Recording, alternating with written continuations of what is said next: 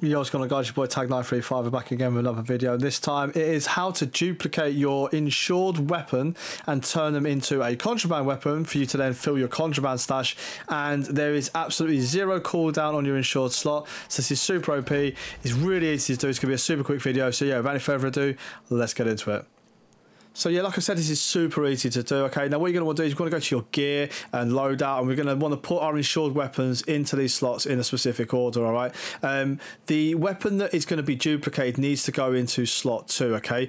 Slot 1 must also have an insured weapon in it. However, this won't duplicate. This will stay as an insured weapon, but the one that you place into the second slot will become duplicated by doing this. All right. And all you simply want to do is go into the game, play the game exactly as you wish.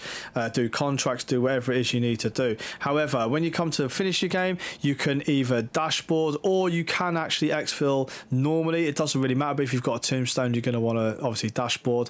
But when you load into your next game, what you'll see is that obviously that first weapon slot is going to have that insured weapon number 1. However, your second slot is now going to have a contraband version of that insured weapon in it. Go ahead, unequip it. This will go back into your contraband stash items, and then you can, as you can see, reapply the insured weapon slot 2 because it doesn't have a cooldown, so you can literally rinse and repeat all of the guns that you wish to duplicate in order to do camo challenges or whatever. So yeah, super OP. I hope this has been helpful. If it has, go ahead, smash a like, comment, subscribe if you're new, and I will catch you on the next one. Peace.